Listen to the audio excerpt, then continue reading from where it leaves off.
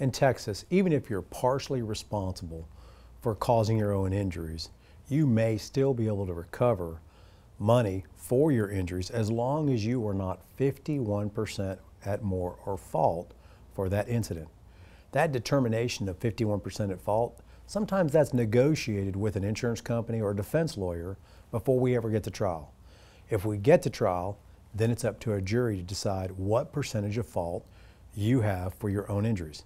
If a jury decides you're 51% at fault, then you are precluded or prevented from making a recovery for your damages. However, if you are not 51% at fault, if you are 50% at fault, and the other party's 50% at fault, you still may recover for your damages in Texas.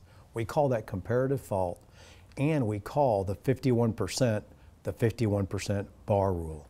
That means if you are 51% at fault for your own injuries, you are prevented from making a recovery for your own injuries in Texas.